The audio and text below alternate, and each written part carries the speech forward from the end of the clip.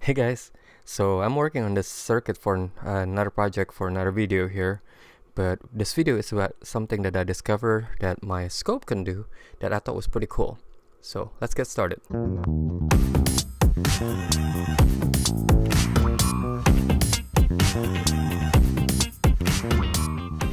Here's the ESP8266, and it's just hooked up to be powered by a 3.7 LiPo battery.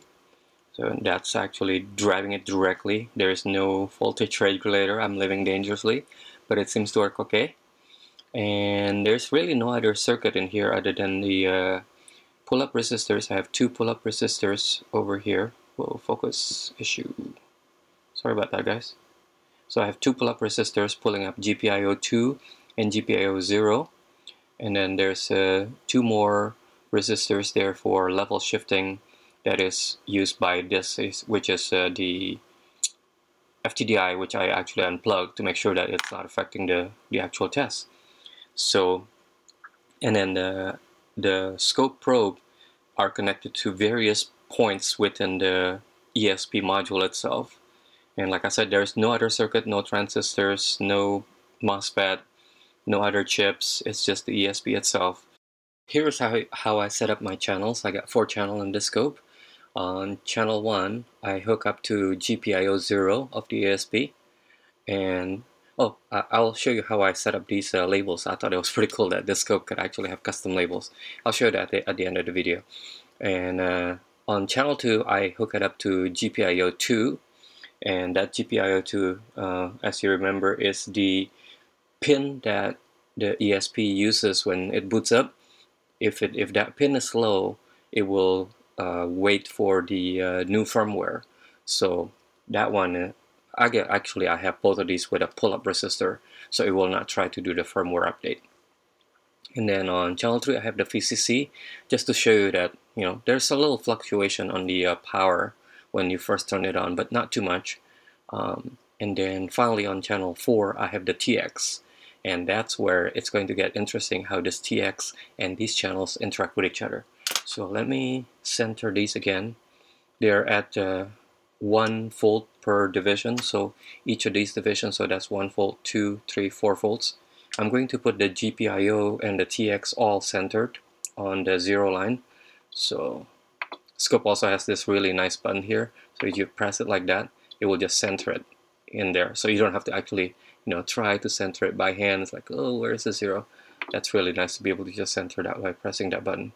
Okay, channel 3 VCC, I'm not gonna put in there. Just on VCC, the VCC, I'm actually going to bring down to -4, such that when I powered it up, it will just show about 4 volts. I think it's like 3 point something up here. So everything is in there. The channels are kind of like on top of each other. That's why you can't see them. And I'm going to let it run. It's in roll mode now. So as the time goes on, it just keeps on going that way. It is at 200 milliseconds. So each of these horizontal division is 200 milliseconds. And let's get started. I'm going to turn on the power. You'll see a spike. And so the bottom one here, as I said, is the power, the VCC up here. And up there, as you can see, everything is high. There's some little signal up there, but it's not really that significant. I think it's probably like about half a volt, because this is 1, 2, 3, so everything is like at high 4 volts. So, but what is interesting is the relationship between some of these signals. I'm gonna do it one more time, and I'm going to stop it. Stop right there. We'll slide it over so we can magnify it. So we're zooming in to 10 milliseconds. I think it's pretty amazing that the scope can do this. So we're zooming in. I wonder if that's probably good enough. As you can see, I'll just keep on zooming in and show you that basically there's probably nothing there.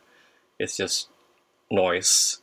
But further back here, earlier, right after it's got turned on, there is actually some signal here. So the these lines here, you could tell, see, that's beginning to, you could see that these are actual digital signal going up and down.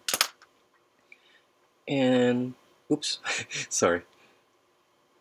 So that's interesting, but what I found that actually helped my problem is the fact that one of these things is not what I expected. So the TX, which is channel 4, I believe. I'm going to move that TX down. So the signal looked like that, right? But what is also interesting, on channel 2, which should be not doing anything because I don't have any code on this ESP. It's completely blank. It should just be either high or low, but it actually is following the TX. And when I put in some code in there, it's doing this as I turn it on, and then it does what the program does.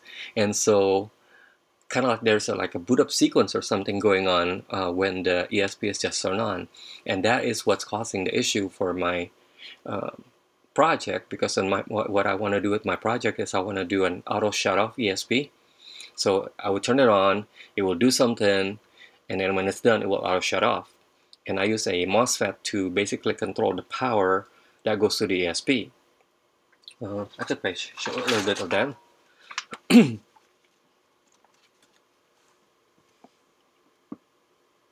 So as you can see, I have the ESP over here, I have the GPIOs pulled up high, and what I want to do is control the power to the ESP using this MOSFET. And what I found is if I replace this MOSFET with an LED or something, or even an Arduino, the whole thing works just fine. I would press that button, it powers the MOSFET will power the Arduino or the LED, and then it will do whatever, and then when it's done, oh, I forgot to say that, basically the GPIO from the Arduino will go from here to here. So when it first turns on, the Arduino will set that pin to high, and so when I release this, this is still high, so the power is still on. And then when it's done, I will turn this off, so that will bring it off because I'm no longer pressing the button, and this will turn this off, and the Arduino will shut off, and there's no power. And the whole thing works fine with the Arduino or an LED. But when I put this guy, it doesn't work. And as you saw earlier, that the reason why I believe is because this GPIO is doing that really fluctuations there, so it's not really high immediately when you first turn it on. And so I'm not sure exactly what I'm going to do about that, but I thought it was cool that I was able to figure it out using my scope. So thanks for watching, guys. Bye-bye. I'm still learning all kinds of stuff about the scope here, but one of the things I learned recently is how to make custom labels. So to do that, you just pick the channel you want to customize. So I picked channel 1, and then in addition to all these modes here, you could also go press the up and down, and there will be more menus for these buttons here. So these buttons will serve other functions, and one of those new functions is a label. You press label, and you could have the custom label on or off. You could see that over here. So that's off, that's on, and then you can also edit them. So there's a little no keyboard, so that kind of suck, but you know, you could type whatever you want using these oops, that's not a button, using these right here. So let me delete them, and you could say, I don't know, it's up to 4 letters. That's all you have. You have is just 4 letters. So, and then you just type that in, and then when you're done, you say OK, and now it's a B. So you do that for every channel, and then you could turn it on and off. And I find it really helpful because then you could actually see the meaning of that. Instead of like just channel 1, you actually say, oh, that's GPIO 2, and that's the TX line. So I thought it was pretty cool. So I'm sure I'll find more, I'll be learning more about my scope. If you guys are interested in things like this, please subscribe. Otherwise, thanks for watching. I'll talk to you guys later. Bye-bye.